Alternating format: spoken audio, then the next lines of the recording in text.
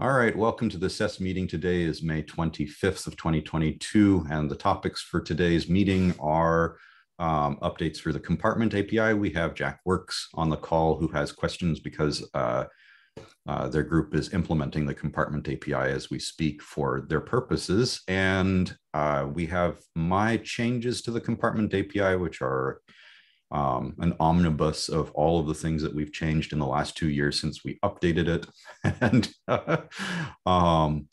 much of which needs consideration. And if we can manage to get API and Mathieu here at the same time by the end of the meeting, we hope to talk about exceptions thrown in Shadow Realms. Jack, you had questions. Yeah, I found the module descriptor is pretty new because today we're implementing those. I was referring to the Endos implementation, and the module descriptor looks pretty new to me. I didn't check out the detail yet. Yes, the module descriptors are an idea that the folks at Moddable have implemented in XS in order to try to converge on what we have in the SES shim and answer some of the longstanding questions that we have about making the compartment API suitable for a native implementation. And the motivating problem that module descriptors solve is that the values of module maps in SESSHIM and the previous revision of the proposal, the current revision of the proposal, module maps, the value of a module map, the value type of a module map option to the compartment constructor is highly overloaded, right? It can be a module namespace object. It can be a string. It needed to also be a number of other things. And the question became, how do we distinguish a module namespace object in a reliable way from all of the other things that we needed to be able to fit into that position, like static module records or static module records with metadata. And the metadata for static module records can't capture the per compartment metadata of the static module or of the module. The module source, the static module record is an object that captures no information that was not included in the source that it was compiled from, which is to say the import meta object is not among the details that are captured by a static module record. Those can vary from compartment to compartment. So the idea is that we solve, we can solve a whole bunch of problems by changing the value type of module map and the return type of module map hook and the return value type of the load hook, which we previously called the import hook. If all of those were module descriptors, it increases the uniformity of the API. I think makes it clearer. Calling in a module descriptor harkens to the precedent of a property descriptor, and the shape and the nice thing about using a descriptor object is that its shape implies which case it's going to be used for. So in my proposal, which I'm updating so that XS and Endo can have a shared truth to approach now that we're getting closer to converging, introduces for the first time the notion of a module descriptor. And instead of looking at the diff, let's look at no, not the rich diff. That's not what I want. I want to look at the file, the new file. So we're proposing the addition of a module descriptor, which is this tagged union. If it's a string, as before, it's the name of a static module record in the memo of the incubating compartment, in which case the child compartment inherits that static module record without needing to load it, which is very useful in embedded system case. Can you repeat this part again? What does the string represents?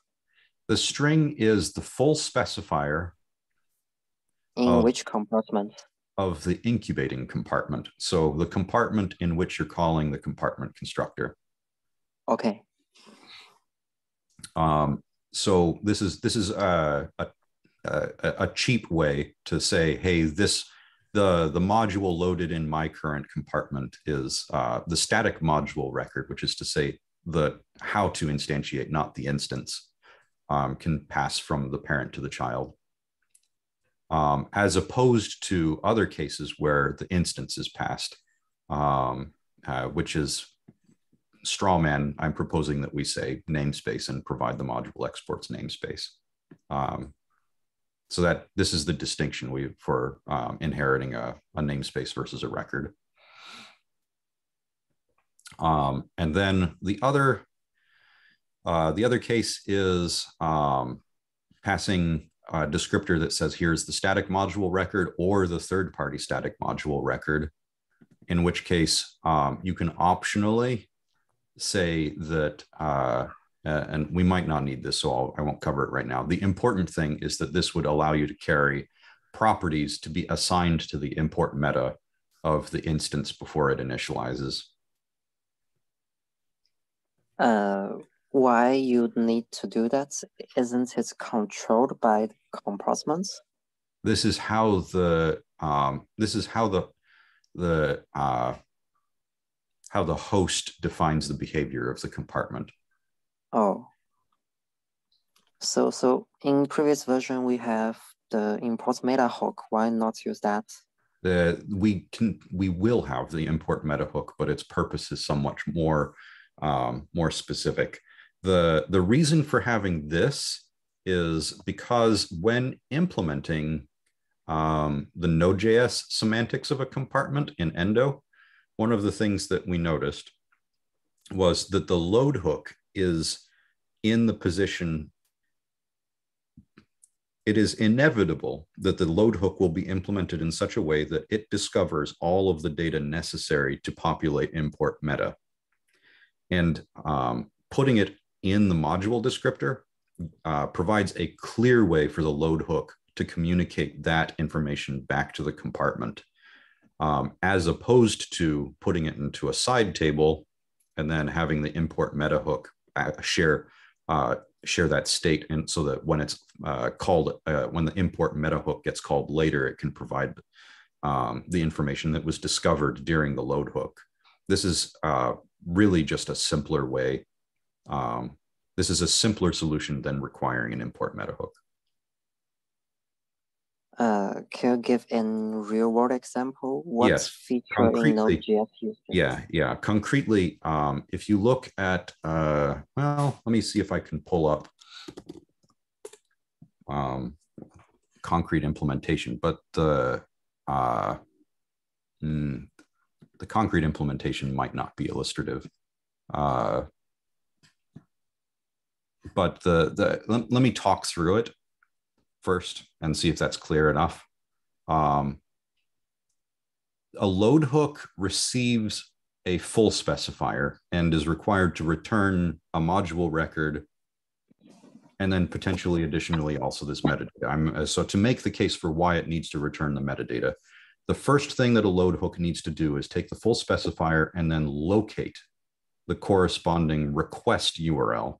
So supposing that we're using URLs in fetch, right, on the web, you would first lift the module specifier in its logical namespace into URL namespace, locating it, right? And that gives you a request URL.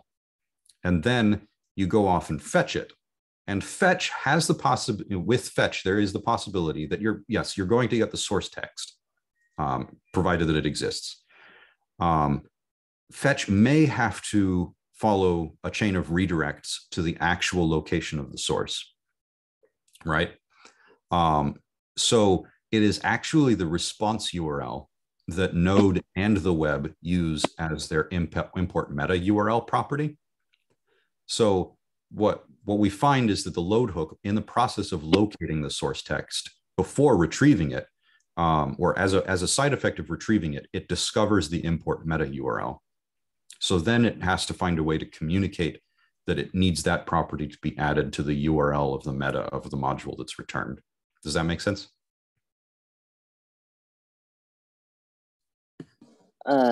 Sorry, I still not get it. Okay, let's see. Let's see how many levels of indirection I have to follow to find a concrete example. Import hook is import hook maker. So I have to go over to import hook.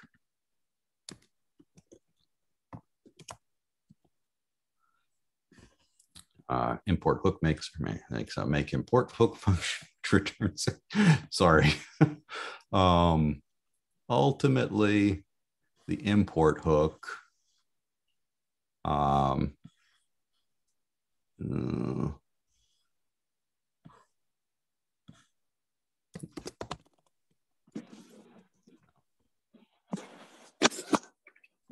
nope, this is not going to be illustrative. So I'm going to show you a terminal.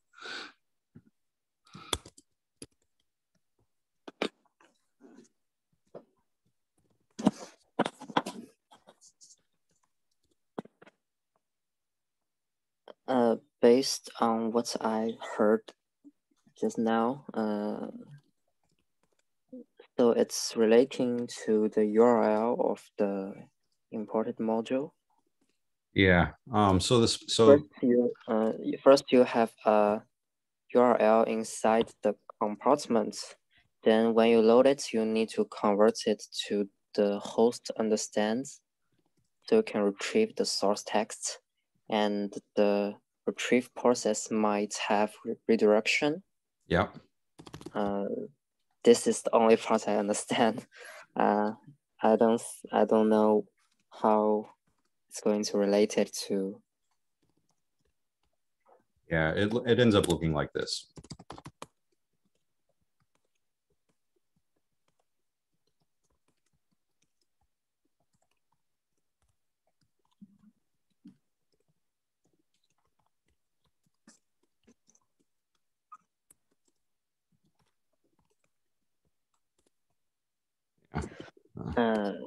But why the import meta URL is the real URL instead of the URL that's meaningful inside that compartment? For example, I have a module called X, and I go over through the load hook. It's become some HTTP URL, but its import meta URL should still be the original specifier X instead of the real URL. The reason for that, the reason why the web and Node both settled on using the response URL is, one, they conflate the notion of module specifier and URL. They're one and the same on the web and Node. The compartment API allows us, it doesn't require us to, but it allows us to use separate key spaces for URLs and module specifiers. But for both, so for your specifier, it's important that the referrer specifier of the module be after having followed redirects or symbolic links, in order for relative module specifiers to find the neighbors to that module in its actual location. And there's a similar argument to be used for import meta URL. In practice, import meta URL is being used for retrieving adjacent assets in the on the web, and they are adjacent not in the logical namespace of the compartment. They are adjacent in the physical namespace of the web. So if I were to have like one common alias that happens in an endo style compartment that's emulating a node style package is that the name dot refers to dot slash source slash main.js, for example, right? And if I were to use dot as the import meta URL, that would be fully qualified to the package location root. But if I were to have a favicon.ico file in source/favicon.ico, I would use a very different URL for the import meta URL, depending on whether we're using the request or response URL. I see a hand from Matthew. Okay, I guess I understand the usage, but I think it is breaking the visualization. You give them the real URL instead of the virtualized URL. If you need to do some, from what I understand, Jack, you don't have to. Like, I think this, from what I understand from Chris, this API gives you an opportunity to give the original URL, but if you want to virtualize it and put whatever else you want in there, that would work with your with that compartments virtualization, you still can when the import hook is called, right? Yes, the load hook or import hook has the ability to deny. By default, the import hook provides no meta. There's by default the compartment API does not provide any properties on import meta, and it is up to the host to provide or deny. So our position on the compartment API is that we must enable people to implement the web and node as they are, and also enable XS to provide modules as they've implemented them, with a generalization that works for all of those cases, and then more. Okay. I understand this part. It looks okay to me. Okay. All right. You have another question, I assume. Maybe we can switch back to the proposal page and continue. Let me find where I put my window. Yeah, going back to here. Yeah. Okay. So yeah, continuing from where I left off, we add this revision of the proposal adds the notion of a third-party static module record as well. That wasn't there before. And third-party static module records allow us to link JSON, WASM, etc. With the caveat that the third-party static module record doesn't support live binding. With Modible's modifications to this, there is a possibility that it does support live binding, which I need to investigate. The third-party static module record that XS has implemented, which differs from the one that we implemented in the shim, provides a static bindings array, which is essentially equivalent to the result of a static analysis of an ESM, and an initialize function, which receives the module environment record. And I have a feeling that Modible... what is this module environments record? Yeah, the module environment record is the internal representation of the namespace of the module that only the module has access to. It is a thing that exists in implementations. It's just not reified as a JavaScript object. This is an object that has the namespace corresponds to the properties that are imported or exported in the namespace of the module. That is to say that if something imports X as Y, the property Y will be on the module environment record, whereas the property X will exist on the module namespace object of the thing that was imported. Likewise, if you export X as Y, X will be a property of the module environment record, whereas Y will be a property of the module namespace. Can you write a third-party static module code in JavaScript? Can you define it in JavaScript? If that yes, will help. that is the intention. That is what this is for. Yeah. Yes. Can you write a demo one now? Yeah. I think it will be better to understand. In the meantime, can you paste this link into the chat? Yeah. You have in the screen right now. For sure.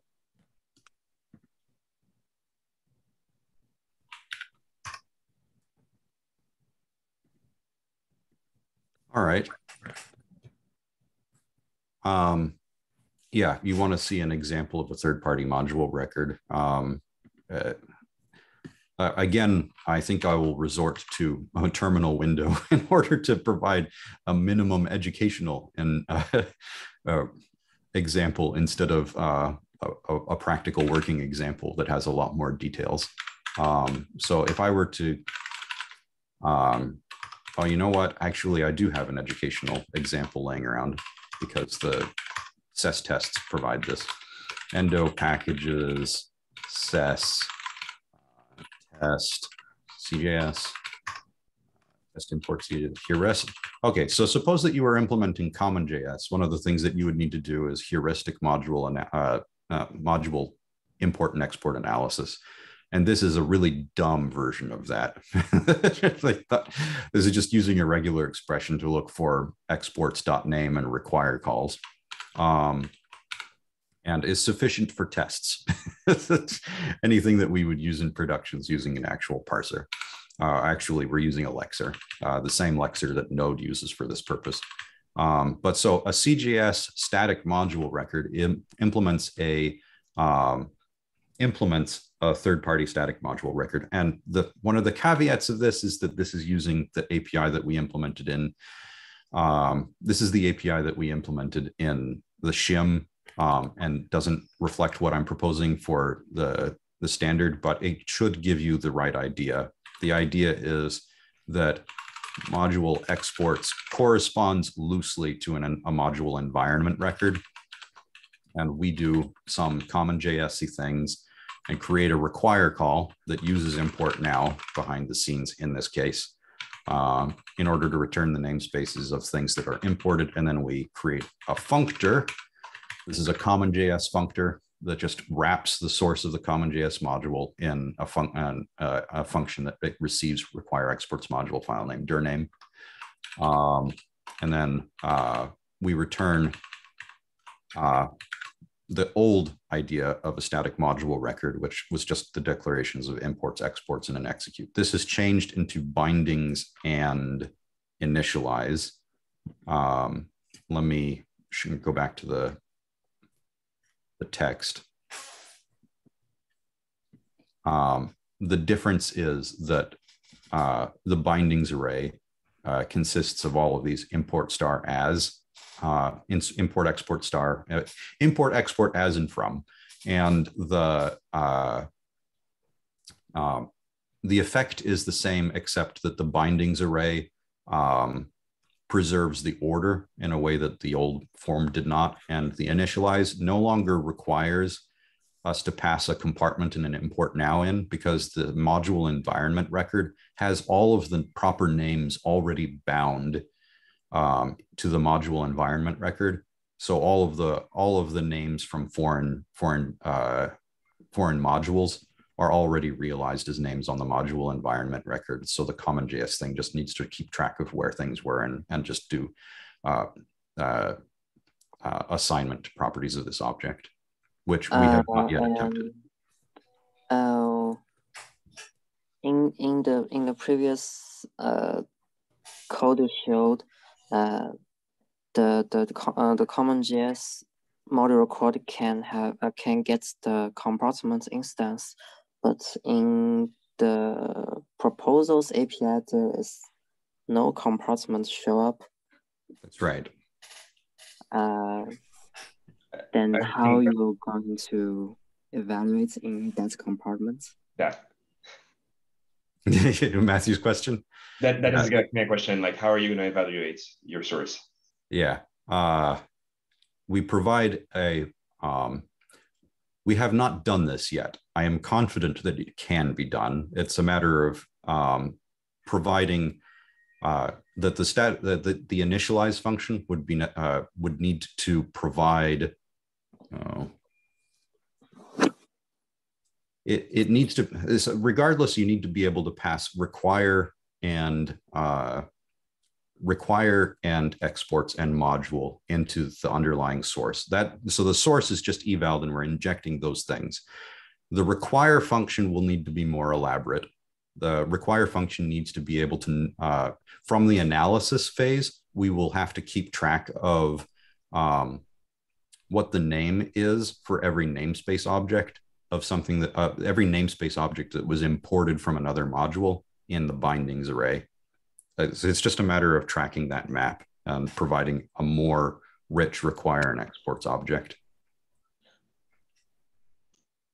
And I realize that I'm waving my hands. I have literally never written the code that does this. I guess I'm still confused because for CommonJS, the source code is actually wrapped.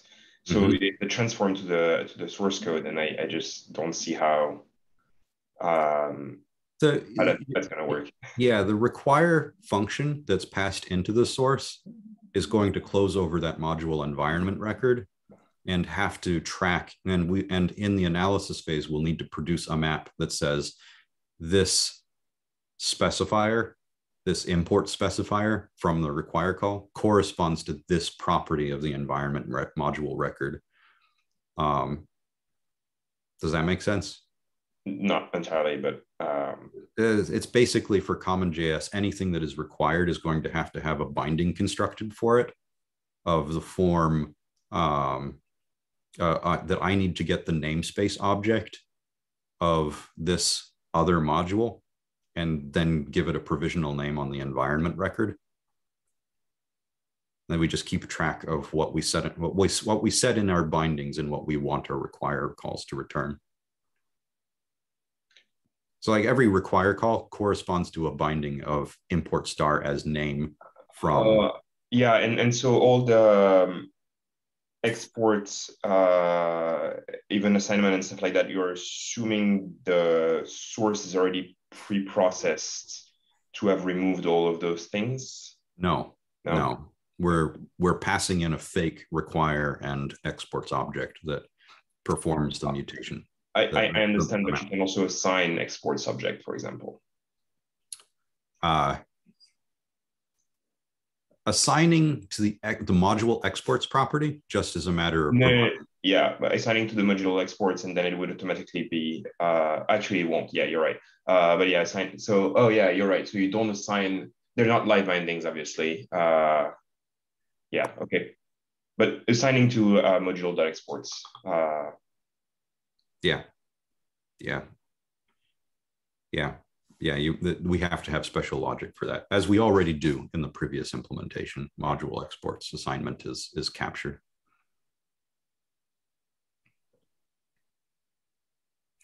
I do not feel like we've gotten to the bottom of this topic, but I do want to make some space for Mathieu and Caridi to catch up. Is this a good time to segue? One quick observation on the module descriptor. In general, I'm not a fan of doing a variation between a string and an object, but I'm wondering if it's a string, should it be just modeled as another object in that union? I think so. Yeah, I agree. Or at least have an equivalent one that exists and still allow the string as a shorthand. But I'm very much in favor of having only one or the other, and I agree that it makes the most sense to have another form of descriptor rather than having a string versus object union. And it's just a matter of getting consensus with Moddable. I can propose that in this change. Let's capture that in the diff, and as a comment. And I can do that while you go on to the next topic, Matthew, if that's all right. I guess I can share my own screen now for, if I can track back where.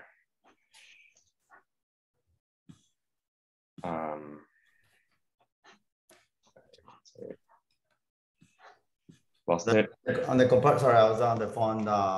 Cannot really put me on the queue for question, but on the compartments, I feel like I need to put some time on understanding all these better. But it feels to me that we're still very complicated, still covering a lot of ground. It feels to me very similar to what happened with the loader API, where we spent years trying to go for a very compelling solution that can do a lot of things, and then we failed to deliver that. So we need to be conscious about it and hopefully trying to simplify it as much as possible, because it seems like a massive feature, and we don't have a very good track record for big features. Yeah, I'm aware. Yeah, especially aware, since excluding a module loader API from ESM was the simplification that made it possible to reach consensus. Yeah, exactly. So I'm fine with having like a few offline sync up with you or some other people trying to see if I can help a little bit there, but yeah, the trouble for the module loader API is that there is inherent complexity that we can't paper over, and there isn't actually all that much incidental complexity. Yeah, no, I feel that that's true, but I feel that when you look at the different use cases, some of them you might be able to solve it with solutions that you have for other use cases. So moving more things to the user line might be a good strategy. And it might not give you the full advantage that you have with this API, but it will give us a path forward with the committees to try to get something in, and then we can move from there. But my intuition on that actually is the same. But I think that from working on this, I think that I've walked past my intuition to to this state. The original proposal that I had made for like before ESM, my proposal was that all we needed for a module loader API for whatever module system we adopt into the language would be to introduce a module constructor function that's analogous to a function constructor that would be analogous to the static module record, but be directly executable by user code without an associated compartment. That's the key though, without the associated compartment. We do need to model the compartment in order to be able to have separate globals and separate evaluators and isolation.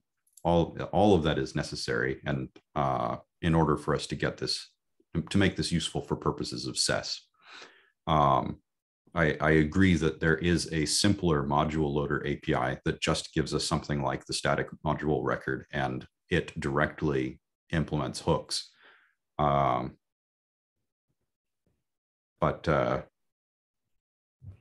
Yeah, it's worth considering, and I'd love to have more conversations with you about it, Karidi. Let's just, but I think that in that process, we will walk ourselves back to basically this API.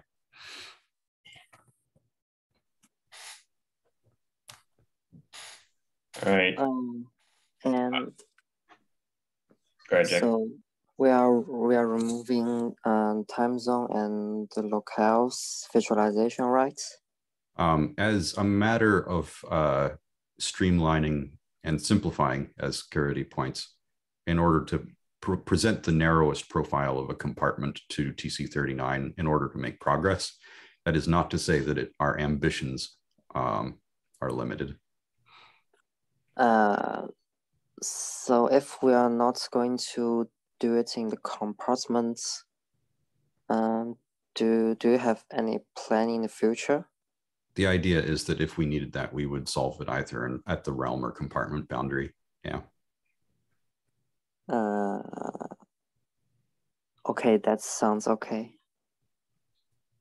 Yeah, having a compartment in the language will make having realms and compartments in the language will make those obvious points to hook on other host virtualization hooks as they come up and are needed. For the moment, for the purpose of creating a hardened JavaScript environment, we don't need host virtualization hooks for time zone, et cetera, because we simply omit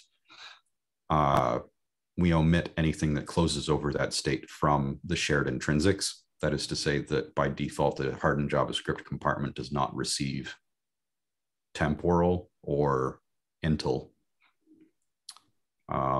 because we can't harden those without host virtualization hooks for time zone, et cetera.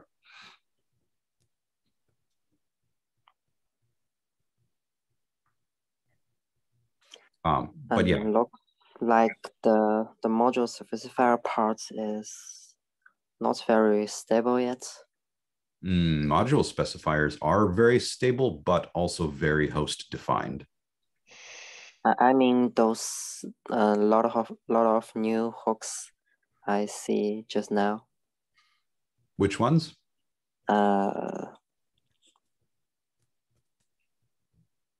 The one that you just explained to me.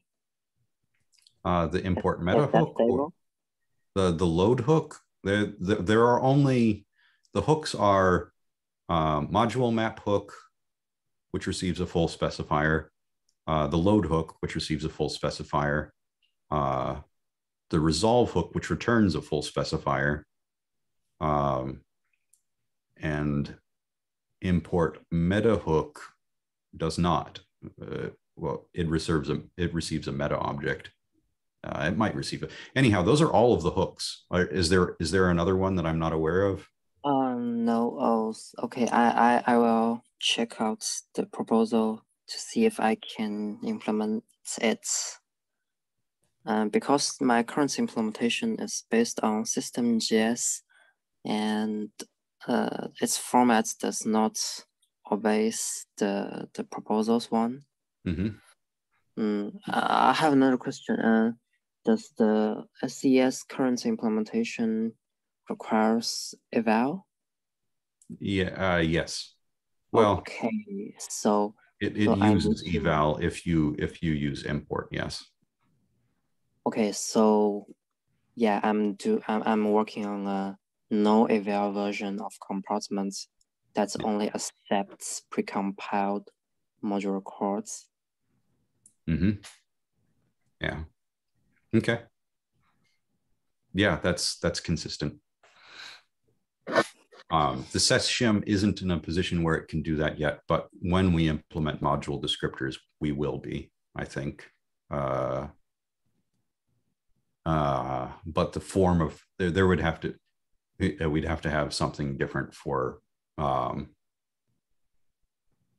injecting precompiled that have been pre-evaluated, I should say, pre-evaluated, not just precompiled static module records, so that they can be embedded in an asset as opposed to embedded as strings.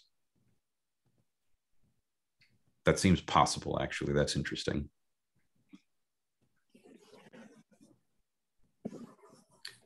Yeah, for real now, handing over to Mathieu. All right, let me share my screen. I'll try to do a condensed version here. So the Shadow Realm API as proposed basically prevents anything thrown from one side of the callable boundary to, well, actually, I don't know what we talked about this a couple of months ago, and I think what we ended up at was it is fine for primitives thrown across a callable boundary to end up as an exception thrown on the other side with that primitive value, or maybe a wrapped function. But for objects, to keep an object thrown, including a real error thrown across the callable boundary, would just end up as a generic type error because it cannot go across the boundary. There then questions came up about what is about the developer experience for those things. So now if you have a generic type error that's created there, you lose the stack information that you potentially had, or even the error name that you had of the original error. And then so the developer is not able to understand automatically what happens. And this is Shadow Realm being a low-level API. It is conceivable that we put the burden on the user code using the Shadow Realm API to catch exceptions before the callable boundary and pass them over through a membrane line system or a reporting system to report exceptions thrown during the execution. So use the callable boundary, the user code should be aware of the callable boundary, and the same way it can't let object go through, it would have to catch exceptions and have a reporting system for those. However, the feedback that we subsequently got is errors thrown by user code are not all errors that might end up there. So if you have a wrapped functions, that will be the case. However, there's the case of import value. So Shadow Realm instance .import value or .evaluate for script code. The process of resolving a module, the host might end up throwing an error, especially with Node and import and module loader hooks, or I don't remember exactly how that works in Node, which actually may be JavaScript implemented. And those errors, the way it's currently working is that they would actually originate from inside the Shadow Realm already. So the question is, if you made a mistake, for example, or there's a problem with your module graph, and now you're doing import value, the host should be able to provide information to the developers that something went haywire with their imports. And at that point, no user code from inside the Shadow Realm would have executed. So there is no way for the Shadow Realm user to actually do its own reporting of that. So I think the core question is how to improve the developer experience conceptually for anything where the user code is not able to handle errors.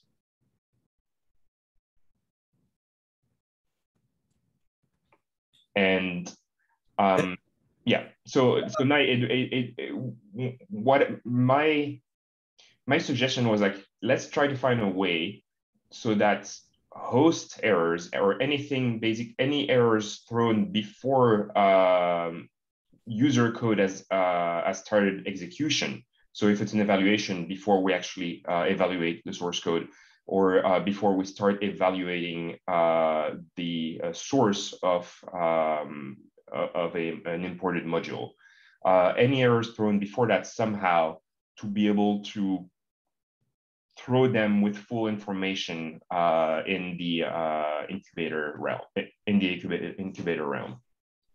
Well, I'm a little confused. So for me, the different there is a fine line between evaluate and import value. The fact that evaluate is synchronous. There are two types of errors that only can happen there, as far as I know. One is a syntax error. The other one is a initialization error when executing that program. And one of them can be reported from the outside. One of them must be reported from the inside because we don't know what the nature of that error is. And I hope that everyone is on the same page on that. Like, yeah, I think evaluate, I don't see how, I think evaluate is less of a concern. I think we should be able to say like syntax errors are just thrown with full information because. Which is the case today, today. I think the big sticking point is import value. So in the import value, I believe we might be able to pull this off, but it will be tricky because the moment you start doing the process to load the module and yada yada, or load the module graph, if there is any problem there, you're already multiple layers down into these abstract operations that has no knowledge about who was the initiator of the loading mechanism. So by the time you get an error, an exception, it might be too late for us to unwind all that complexity. But we might be able to pull this off by making some or adding some doing some gymnastics on the spec to be able to carry on some of the context of where the initialization is happening right now. I'm not sure, but it might be possible. So I think I agree in principle that we could get this done for the purpose of reporting those errors from the incubator realm, on the assumption that it is a problem in the operation that the incubator realm is trying to carry on, which is importing a value, but it's importing a value that cannot be resolved by the realm. So the error that you get is on the incubator realm saying you cannot do that. So I feel that that's possible, but it will be tricky. Yeah, so I think Shu put something on the agenda for the next plenary, which is basically trying to answer from some questions in general, like whether in general stacks, they're not specs currently, but if it's something that should be available through the callable binary, some information that should be available, whether the message is information that should be available through the callable binary.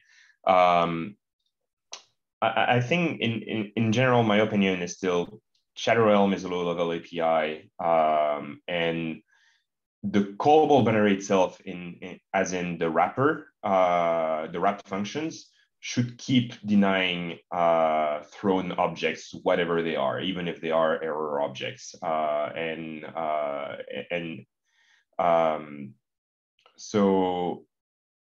that would result in an opaque type error. You would lose that information.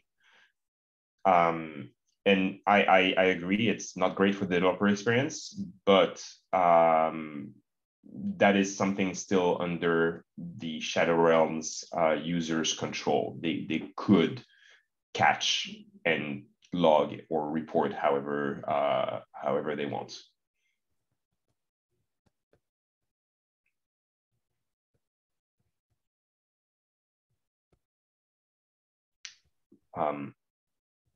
And I think everybody on this call, at least last time, was okay with that approach, but it's very likely that the rest of the community might not see it that way.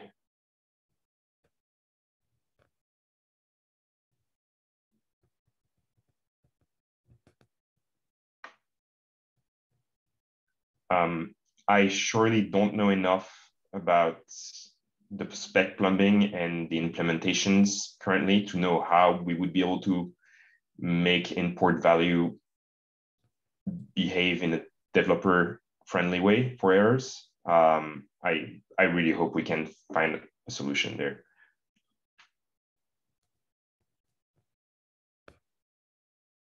who would, I'm not sure, what is the best way to solve this problem? I just can only think of like what I'd like it, how I would like it to behave. I just don't know how to make that happen.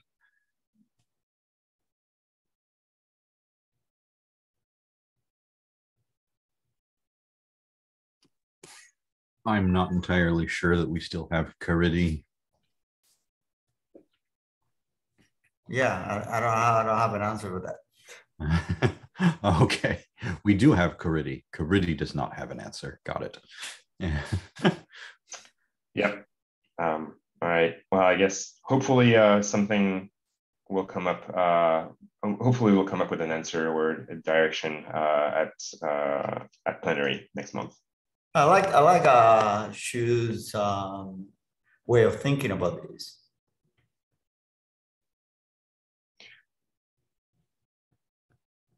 Well,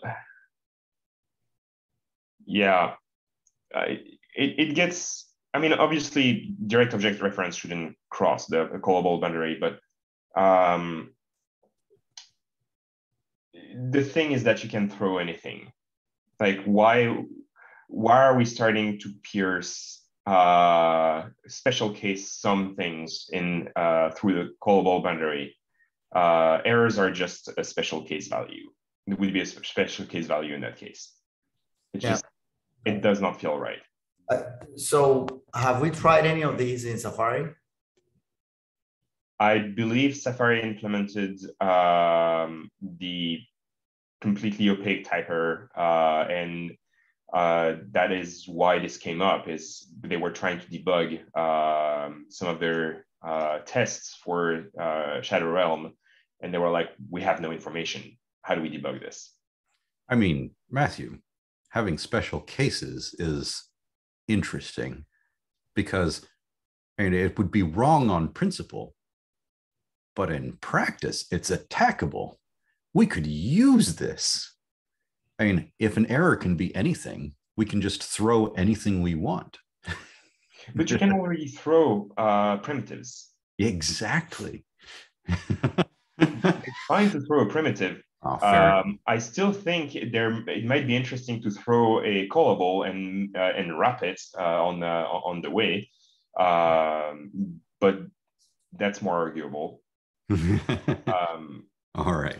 Yeah. Well, we discussed this on the. We have a meeting before this meeting with the Shadow Realm implementers and a bunch of other people. Part of the tools meeting, and this was one of the asks where we are on this. So this is one of the pressing issues. Oh, I didn't realize that was discussed in another meeting recently. No, they were asking as we're going to discuss it in an hour. So we're at time.